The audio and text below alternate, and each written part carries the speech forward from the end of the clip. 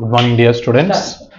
ಇಂದಿನ ಕ್ಲಾಸ್ನಲ್ಲಿ ನಾವು chemistry PUC second year annual examination ಗೆ ಬೇಕಾಗಿರುವಂತಹ ಪ್ರಿಪರೇಷನ್ ಸಲುವಾಗಿ ಫಿಕ್ಸ್ ಅಂಡ್ ಟಾಪಿಕ್ಸ್ ಮೇಲೆ question number wise blue print ಪ್ರಕಾರ ಯಾವ ರೀತಿ ನೀವು ಸ್ಟಡಿ ಮಾಡಬೇಕು ಅಂಡ್ ಈ ಕ್ವಶನ್ಸ್ ಅನ್ನ ಬೈ ಹುಕ್ ಆರ್ ಕ್ರೂಕ್ ನೀವು ಕಂಪಲ್ಸರಿ ಓದಲೇಬೇಕು. ಓಕೆ, ಇದು ಓದಾದ್ಮೇಲೆ ಟಾಪಿಕ್ ವೈಸ್ ನೀವು ಏನ್ ಬೇಕಾದ್ರೂ ಓದ್ರಿ ಅಂಡ್ ಸ್ಕೋರ್ ಅನ್ನು ಕೂಡ ಮಾಡಬಹುದು. But these all are very very very very important questions and ನೀವು ಪ್ರೀವಿಯಸ್ ಇಯರ್ ಪೇಪರ್ಸ್ ಗಳನ್ನು ನೋಡಿದಾಗ ಬ್ಲೂ ಪ್ರಿಂಟ್ ಅನ್ನು ನೋಡಿದಾಗ these questions are most important R we can say these are compulsory questions, fix questions. Okay, so ಯಾರು fail ಆಗೋ chances ಇರುತ್ತೆ, ಯಾರು ಇನ್ನೂವರೆಗೂ ಓದಿಲ್ಲ ಅವರಿಗೋಸ್ಕರ ಇದು ತುಂಬಾನೇ ಉಪಯುಕ್ತ. So without wasting the time, we will start chapter wise analysis.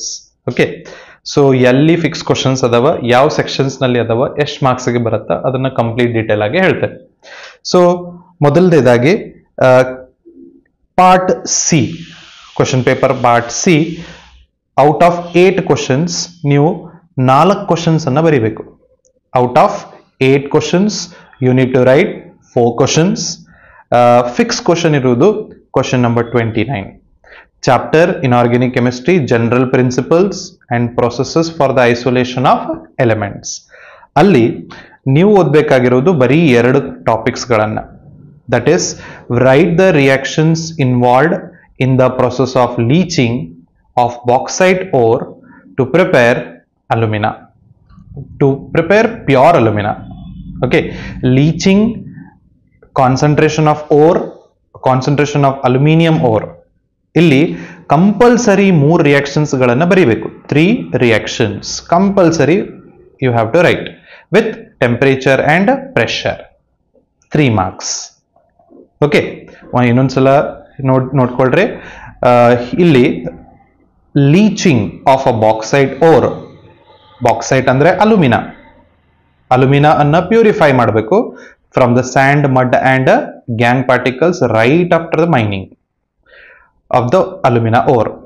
Or ಅದರ ಬದಲಾಗಿ ಈ ಕ್ವಶನ್ ಕೂಡ ಕೇಳಬಹುದು, that is explain the extraction of aluminium, aluminium ಅನ್ನು ಬೇರ್ಪಡಿಸಬೇಕು from bauxite or using electrolysis process by ಹಾಲ್-ಹೆರಾಲ್ಟ್ method. ಹಾಲ್-ಹೆರಾಲ್ಟ್ ಅನ್ನೋದು ಒಂದು ಪ್ರೊಸೆಸ್ ಇದೆ, ಅದನ್ನ ಬಳಸಿಕೊಂಡು ಡೈಗ್ರಾಮ್ ಕಂಪಲ್ಸರಿ ಇದೆ ಇಲ್ಲಿ. Okay, ಆನೋಡಿಕ್ reaction and cathodic reactions ಅನ್ನ ಬರೀಲೇಬೇಕು. ಆನೋಡಿಕ್ and cathodic reaction diagram compulsory. ಅದೇ ರೀತಿ ಸೆಲ್ ರಿಯಾಕ್ಷನ್ ಕೂಡ, ನೆಟ್ ರಿಯಾಕ್ಷನ್ ಕೂಡ ಬರೀಬೇಕು. Cell reaction and net reaction. ಕೆಲವೊಂದ್ಸಲ ಕ್ರಯೋಲೈಟ್ ರೋಲ್ ಕೂಡ ಕೇಳುತ್ತಾರೆ ಕ್ವಶನ್ ಅಲ್ಲಿ.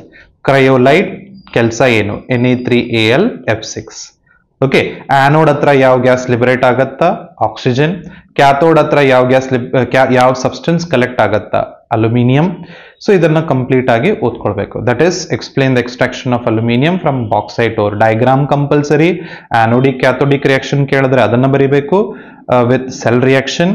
ಕ್ರಯೋಲೈಟ್ ರೋಲ್ ಕೇಳ್ತಾರೆ ಕೆಲವೊಂದ್ಸಲ, ಆನೋಡ್ ಹತ್ರ ಯಾವ್ದು ಲಿಬರೇಟ್ ಆಗತ್ತಾ, ಕ್ಯಾಥೋಡ್ ಹತ್ರ ಯಾವ್ದು ಲಿಬರೇಟ್ ಆಗತ್ತಾ. ಸೊ ನೆಕ್ಸ್ಟ್ ಕ್ವಶನ್ ನಂಬರ್ 30, ಅಂದ್ರೆ ಕ್ವಶನ್ ನಂಬರ್ 29 ನಲ್ಲಿ 2ರಲ್ಲಿ ಒಂದು ಫಿಕ್ಸ್ ಫಾರ್ 3 ಮಾರ್ಕ್ಸ್. ಅದೇ ರೀತಿ question number 30, that is for P block elements. ಅದರಲ್ಲಿ 17 ಗ್ರೂಪ್ ಇಂದ 2 ಕ್ವಶನ್ ಎಕ್ಸ್ಪೆಕ್ಟ್ ಮಾಡಬಹುದು. ಪ್ರತಿ ವರ್ಷ ಇವೆರಡರಿಂದ 1 ಕ್ವಶನ್ ಅನ್ನ ಕೇಳ್ತಾನೆ ಫಾರ್ 3 ಮಾರ್ಕ್ಸ್. ನೀವು ಪ್ರೀವಿಯಸ್ ಇಯರ್ ಪೇಪರ್ ಅನ್ನ ತಗೊಳ್ರಿ, ಅದೇ ರೀತಿ ಬ್ಲೂ ಪ್ರಿಂಟ್ ಅನ್ನ ಚೆಕ್ ಮಾಡಿದ್ರೆ ನಿಮಗೂ ಐಡಿಯಾ ಸಿಗುತ್ತೆ. Describe the manufacture of ammonia by Haber's process. Ammonia ಯಾವ ರೀತಿ ಮ್ಯಾನುಫ್ಯಾಕ್ಚರ್ ಮಾಡಬೇಕು, ಅದೇ ರೀತಿ ಆಪ್ಟಿಮಮ್ ಕಂಡೀಷನ್ ಅನ್ನ ಕರೆಕ್ಟ್ ಆಗಿ ಬರೀಬೇಕು. ಆಪ್ಟಿಮಮ್ ಕಂಡೀಷನ್ ಅಂದ್ರೆ ಆಪ್ಟಿಮಮ್ ಟೆಂಪರೇಚರ್, ಆಪ್ಟಿಮಮ್ ಪ್ರೆಷರ್, ಅದೇ ರೀತಿ ಕೆಟಲಿಸ್ಟ್, ಪ್ರಮೋಟರ್, ಫ್ಲೋ ಚಾರ್ಟ್ ಕೂಡ ಹಾಕಬೇಕು. Next, describe the manufacture of nitric acid HNO3 by ಓಸ್ಟ್ವಾಲ್ಡ್ಸ್ process. ಓಸ್ಟ್ವಾಲ್ಡ್ method ಅನ್ನ ಯೂಸ್ ಮಾಡಿಕೊಂಡು 3 ನೈಟ್ರಿಕ್ ಆಸಿಡ್ ಮ್ಯಾನುಫ್ಯಾಕ್ಚರ್ದು ರಿಯಾಕ್ಷನ್ಸ್ ಗಳನ್ನ ಬರೀಬೇಕು with optimum conditions. Nitric acid HNO3 by Ostwald process first step ನಲ್ಲಿ ಬರುವಂತಹ ಕೆಟಲಿಸ್ಟ್, ಟೆಂಪರೇಚರ್, ಪ್ರೆಷರ್ ಅನ್ನ compulsory ಬರೀಲೇಬೇಕು with balanced equation. ಇವು ಎರಡರಲ್ಲಿ ಒಂದು 17 ಗ್ರೂಪ್. ಅದೇ ರೀತಿ 16 ಗ್ರೂಪ್ ನಿಂದ describe the manufacture of sulphuric acid by contact process. Describe the manufacture of sulphuric acid by contact process. ಇದನ್ನ ಕೂಡ ಕ್ವಶನ್ ನಂಬರ್ 31 ನಲ್ಲಿ ನೀವು ಎಕ್ಸ್ಪೆಕ್ಟ್ ಮಾಡಬಹುದು. So out of these 3 topic from P block element in the part C section it is compulsory. Okay, ಇದು compulsory, ನೀವು ಓದ್ಕೊಳ್ಳೇಬೇಕು.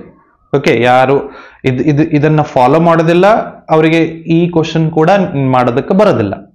ಅಂದ್ರೆ you are having the 3 topics. Out of these 3 topics only you must have to read and you have to get the 3 marks. It is very easy.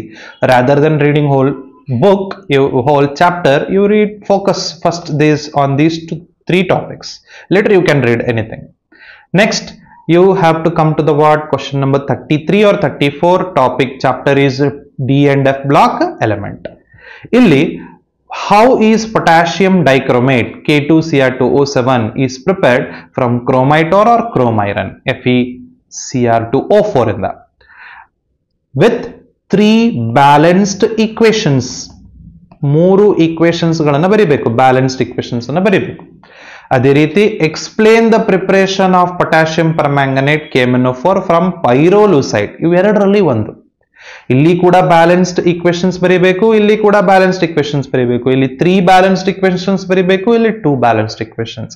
ಇವೆರಡರಲ್ಲಿ ಒಂದು compulsory. ನೀವು ಬೇಕಾದ್ರೆ previous year ಎಲ್ಲ paper ಹಾಗೂ blue print ಅನ್ನ ತೆಗೆದು ನೋಡಿದ್ರೆ ನಿಮ್ಗೆ question number ಈ ವರ್ಷದ ಪ್ರಕಾರ, ಹೋದ ವರ್ಷ ಅದಕ್ಕಿಂತ ಮೊದಲು ಕ್ವಶನ್ ನಂಬರ್ ಬೇರೆ ಇತ್ತು, ಬಟ್ ಇವಾಗ ಕ್ವಶನ್ ನಂಬರ್ 33 ಅಥವಾ 34 ನಲ್ಲಿ ಎಕ್ಸ್ಪೆಕ್ಟ್ ಮಾಡಬಹುದು D and F block element topic ಇಂದ potassium permanganate or potassium dichromate balanced equation with explanation.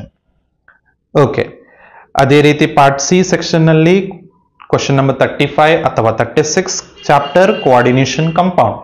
ಇಲ್ಲಿ 4 ಎಕ್ಸಾಂಪಲ್ಸ್ ಗಳಲ್ಲಿ ಒಂದು ಎಕ್ಸಾಂಪಲ್ ನ ಕಾಂಪ್ಲೆಕ್ಸ್ ಕಾಂಪೌಂಡ್ ನ ಹೈಬ್ರಿಡೈಸೇಷನ್ ಅನ್ನ ಡಿಟರ್ಮೈನ್ ಮಾಡಬೇಕು, ಜಾಮೆಟ್ರಿಯನ್ನ ಡಿಟರ್ಮೈನ್ ಮಾಡಬೇಕು, ಅಥವಾ ಸ್ಟ್ರಕ್ಚರ್ ಅಥವಾ ಶೇಪ್ ಅನ್ನ ಡಿಟರ್ಮೈನ್ ಮಾಡಬೇಕು, ಅದೇ ರೀತಿ ಮ್ಯಾಗ್ನೆಟಿಕ್ ಪ್ರಾಪರ್ಟಿಯನ್ನ ಹೇಳಬೇಕು. ಸೊ ಅವು 4 compounds ಯಾವ್ದಂದ್ರೆ COF6-3, ಹೆಕ್ಸಾಫ್ಲೋರೈಡೋ ಕೋಬಾಲ್ಟೇಟ್ 3, Hexa amine cobalt 3, ಟೆಟ್ರಾಸಯನೈಡೋ ನಿಕಲೇಟ್ 2, ಟೆಟ್ರಾಕ್ಲೋರೈಡೋ ನಿಕಲೇಟ್ 2. So ಈ 4 ಎಕ್ಸಾಂಪಲ್ ಗಳಲ್ಲಿ ಒಂದು ಎಕ್ಸಾಂಪಲ್ ಕಂಪಲ್ಸರಿ ಬರೋದು. ಎಲೆಕ್ಟ್ರಾನಿಕ್ ಇಂಟರ್ಪ್ರಿಟೇಷನ್ ಡ್ರಾ ಮಾಡಿ ಹೈಬ್ರಿಡೈಸೇಷನ್ ಕಂಡುಹಿಡಿಬೇಕು.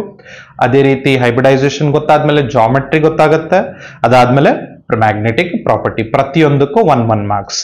ಹೈಬ್ರಿಡೈಸೇಷನ್ಗೆ 1 ಮಾರ್ಕ್ಸ್, ಓಕೆ, ಜಾಮೆಟ್ರಿಗೆ 1 ಮಾರ್ಕ್ಸ್, ಅದೇ ರೀತಿ ಮ್ಯಾಗ್ನೆಟಿಕ್ ಪ್ರಾಪರ್ಟಿಗೆ 1 ಮಾರ್ಕ್ಸ್ ಕಂಪಲ್ಸರಿ ಬರೀಬೇಕು. ಯಾವ್ದಾದ್ರು 1 ಮಿಸ್ ಆದ್ರೂ ನಿಮ್ಮ ಮಾರ್ಕ್ಸ್ ಲೂಸ್ ಆಗತ್ತ. ಸೊ ಪಾರ್ಟ್ ಡಿ ನಲ್ಲಿ ನೀವು ಬರಿಬೇಕಾಗಿರೋದು 8 ಕ್ವಶನ್ಸ್ ಗಳಲ್ಲಿ ಓನ್ಲಿ 4. ಸೊ ಆ 4 ಇಷ್ಟು ಟಾಪಿಕ್ಸ್ ಗಳನ್ನು ಹೋದ್ರೆ 4 into 3 12 ಮಾರ್ಕ್ಸ್ ಈಸಿಲಿ ನೀವು ತಗೋಬಹುದು. Question number 29, question number 30, question number 33 or 34, question number 35 or 36. You will be getting 12 marks from these sections. Okay. Part D physical chemistry ಬಿಟ್. ಇದರಲ್ಲಿ ಫಿಕ್ಸ್ ಕ್ವಶನ್ಸ್ ಗಳು. That is first fix question is from solid state. Question number 37. Topic: calculate the packing efficiency of either a simple cubic unit cell, body centered cubic unit cell BCC, face centered cubic unit cell FCC. Okay, diagram haki unit cell volume of sphere, number of atoms ellana formula jotege substitute ಮಾಡಿ ಬರೆಯೋದಕ್ಕೆ 3 marks. Simple cubic unit cell, body centered cubic unit cell, face centered. ಇದು fix. Question number 37 blueprint ಪ್ರಕಾರ. Question number 38. Chapter 2 solutions. ಇಲ್ಲಿ 5 marks bit ನಲ್ಲಿ A question fix ಇರುತ್ತೆ. That is determining the molecular mass of the solute by using colligative property. Means dilute solution of solid solute dissolved in liquid solvent, colligative property, using colligative property we have to calculate the molar mass of solute. ಅದರಲ್ಲಿ relative lowering of vapor pressure, elevation in the boiling point, depression in the freezing point, osmotic pressure. ಈ 4 ಟಾಪಿಕ್ಗಳಲ್ಲಿ ಒಂದು ಟಾಪಿಕ್ದು formula use ಮಾಡಿಕೊಂಡು relationship between molecular mass and colligative property use ಮಾಡಿಕೊಂಡು ನೀವು solute ನ molar mass ಅನ್ನು ಕಂಡುಹಿಡಿಯಬೇಕು. ಇದರಲ್ಲಿ ಫಾರ್ಮುಲಾಗೆ 1 marks, ಸಬ್ಸ್ಟಿಟ್ಯೂಷನ್ಗೆ 1 marks, correct answer with ಯೂನಿಟ್ಗೆ 1 marks. Total you will get 3 marks from this problem. Next chemical kinetics question number 40 part D. ನೀವಿಲ್ಲಿ 5 questions ನಲ್ಲಿ 3 attempt ಮಾಡಬೇಕು. 3 ಬಿಟ್ ನಲ್ಲಿ 1 ಕ್ವಶನ್ಸ್ ಫಿಕ್ಸ್ ಅದಾವ. BCC, FCC, simple cubic unit cell, packing efficiency. ಅದೇ ರೀತಿ chemical kinetics ನಲ್ಲಿ ಬಂದ್ಬಿಟ್ಟು question number 40 derive an integrated rate equation for the rate constant of zero order reaction. Okay, ಅಲ್ಲಿ ನೀವು zero order reaction K is equal to R0 minus R divided by T ಇದನ್ನ ಇಂಟರ್ಪ್ರಿಟೇಟ್ ಮಾಡಬೇಕು. ಅದೇ ರೀತಿ derive an integrated rate equation for the rate constant of first order reaction ಅಂದ್ರೆ derivation ಅನ್ನ ಮಾಡಬೇಕು. That is K is equal to 2.303 divided by log of R0 minus R. ಅಂದ್ರೆ ಇಲ್ಲಿ 3 marks, ಇಲ್ಲಿ 3 marks. So chemical kinetics derivation ಮಾಡೋದ್ರಿಂದ ಅಂದ್ರೆ 2ರಲ್ಲಿ 1 derivation fix, you are getting 3 marks. Question number 40 miss ಮಾಡಬೇಡ್ರಿ. ಪ್ರತಿ ವರ್ಷ ನೀವು ಪೇಪರ್ ತೆಗೆದು ನೋಡಬಹುದು. ಈ 2 ಟಾಪಿಕ್ ನಲ್ಲಿ ಇರುವಂತಹ 1 topic compulsory question ಕೇಳ್ತಿದ್ದಾನೆ. Surface chemistry, this is from question number 41 physical chemistry chapter. ಇಲ್ಲಿ ಪ್ರತಿ ವರ್ಷ differences between physical absorption R chemical absorption 2 marks ಗೆ ಕೇಳ್ತಾನೆ, ಅಥವಾ ಲಯೋಫಿಲಿಕ್ ಅಂಡ್ ಲಯೋಫೋಬಿಕ್ ಕೊಲೈಡ್ ಇಂದ 2 ಡಿಫರೆನ್ಸಸ್ ಕೇಳಬಹುದು. ಸೊ ಟೋಟಲಿ ಫಿಸಿಕಲ್ ಕೆಮಿಸ್ಟ್ರಿಯಲ್ಲಿ 3339 ಅಂಡ್ ಅಥವಾ ಸರ್ಫೇಸ್ ಕೆಮಿಸ್ಟ್ರಿ ಚೂಸ್ ಮಾಡಿದ್ರೆ 8 ಮಾರ್ಕ್ಸ್ ನಿಮಗೆ ಕಂಪಲ್ಸರಿ ಸಿಗುತ್ತೆ. 9 + 12 ಇಲ್ಲೇ ನಿಮಗೆ ಎಷ್ಟಾಯ್ತು? Nearly 21 marks you are getting. Part C ಇಂದ 12 marks, part D physical chemistry ಇಂದ 9 ಮಾರ್ಕ್ಸ್. ಇನ್ನೊಂದ್ಸಲ ನೋಡ್ಕೊಡ್ರಿ. Solid States 3 marks for packing efficiency, solution 3 marks for colligative property problem, chemical kinetics 3 marks for derivation, and surface chemistry 2 marks, differences between lyophilic and lyophobic colloids. And next come to the organic part. Illi question number 42 halo alkanes halo arine unit ಇಂದ ಪ್ರತಿ ವರ್ಷ SN1 ಅಥವಾ SN2 mechanism ಅನ್ನು ಕೇಳಲಾಗುತ್ತೆ for the conversion of tertiary butyl bromide into tertiary butyl alcohol. ಅದೇ ರೀತಿ SN2 mechanism ನಲ್ಲಿ for the conversion of chloromethane into methanol 2 marks ಅಥವಾ 3 marks 2 marks ಗೆ ಕೇಳಲಾಗುತ್ತೆ ಯೂಶುವಲಿ. ಸೊ ಕ್ವಶನ್ ನಂಬರ್ 42 ಇವೆರಡರಿಂದ ಒಂದು ಫಿಕ್ಸ್. ನೀವು correct ಆಗಿ steps ಅನ್ನ ಇನ್ವಾಲ್ವ್ ಮಾಡಿಕೊಂಡು ಪಾಸಿಟಿವ್ ಚಾರ್ಜ್ ಎಲ್ಲಿ ಬರುತ್ತೆ, ನೆಗೆಟಿವ್ ಚಾರ್ಜ್ ಎಲ್ಲಿ ಬರುತ್ತೆ, reversible irreversible, slow step fast step ಅದನ್ನೆಲ್ಲ ನೆನ್ಪಿಟ್ಕೊಂಡು ಕರೆಕ್ಟ್ ಆಗಿ ಬರೀಬೇಕು. ಇಲ್ಲಿ ಇದನ್ನ ಫಾಲೋ ಮಾಡಲಿಲ್ಲ ಅಂದ್ರೆ ನೀವು ಇರುವಂತ 2 ಮಾರ್ಕ್ಸ್ ಕೂಡ loss ಮಾಡ್ಕೊಳ್ತೀರಿ. Next question number 43 chapter alcohols, phenols and ethers. Alcohol, phenols and ethers. ಇಲ್ಲಿಂದ ಪ್ರತಿ ವರ್ಷ mechanism of dehydration of ethanol to ethane ನೀವು ಪೇಪರ್ ಅನ್ನ ತೆಗೆದು ನೋಡಿದ್ರೆ ಕ್ವಶನ್ ನಂಬರ್ ಬೇರೆ ಇರಬಹುದು. ಇಲ್ಲಿ ಈ ವರ್ಷ blue print change ಆಗಿದ್ದಕ್ಕೋಸ್ಕರ question number 43 ಇಲ್ಲಿ ನೀವು ಏನು ಎಕ್ಸ್ಪೆಕ್ಟ್ ಮಾಡಬಹುದು? Dehydration of ethanol to ethane for 3 marks, R ಕೋಲ್ base reaction for 2 marks, R ರೈಮರ್ Tiemann reaction for 3 marks. So totally you can grab here 3 or 2 marks by reading these 3 topics, that is Kolbe's reaction, Reimer-Tiemann reaction, athava explain the steps involved in the mechanism of dehydration of ethanol to ethane. So organic chemistry second unit in the 3 marks. And question number 44 organic chemistry part 6th bit chapter aldehydes, ketones and carboxylic acid.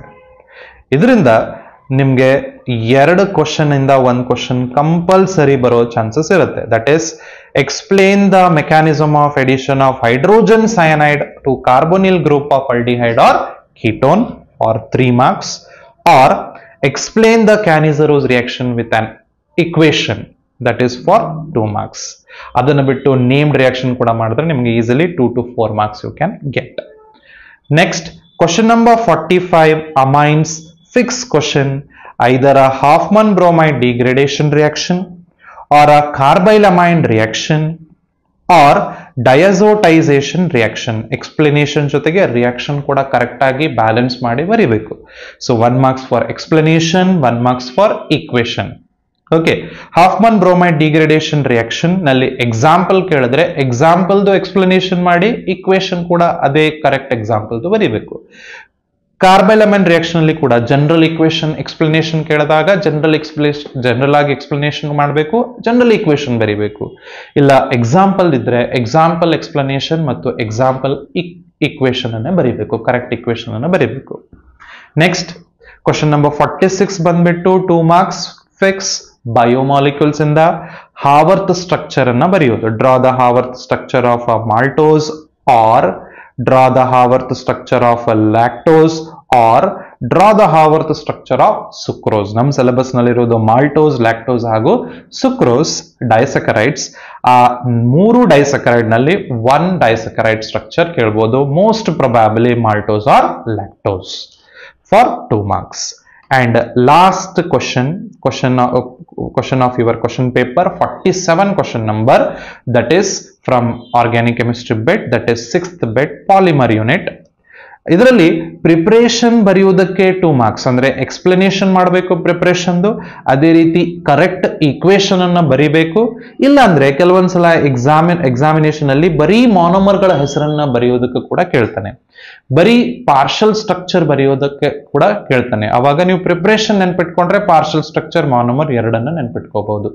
ಅದರಲ್ಲಿ ಬೋನಾ N, ಬೋನಾ S, ನಿಯೋಪ್ರೀನ್, nylon 6,6, nylon 6, Terylene R ಡ್ಯಾಕ್ರಾನ್, ಇವುಗಳಲ್ಲಿ 2 ಬರುತ್ತೆ.